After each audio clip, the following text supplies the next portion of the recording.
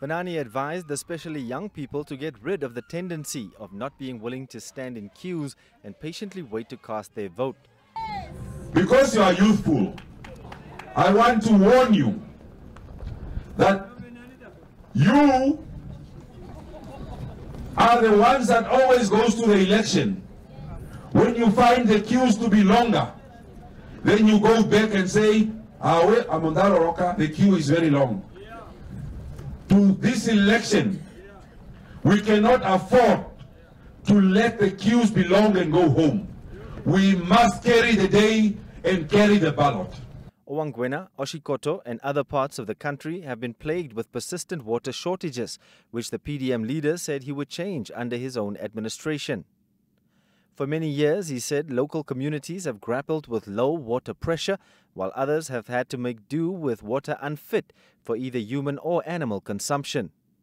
Access to water is a basic human right, and PDM is committed to alleviate water shortages by constructing dams in all villages to increase water catchment capacity and water shortage for agriculture and domestic use. How long will Namibians use donkeys as a means to get water?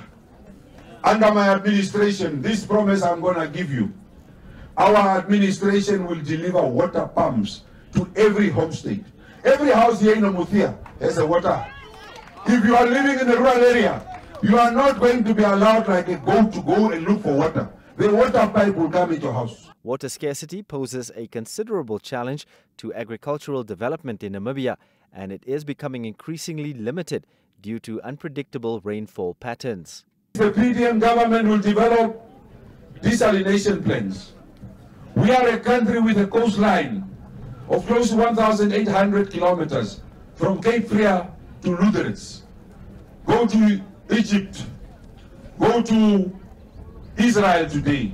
Countries that are desert have become green because they are desalinating water, take out the salt, pump the water to their communities and be able to create food security.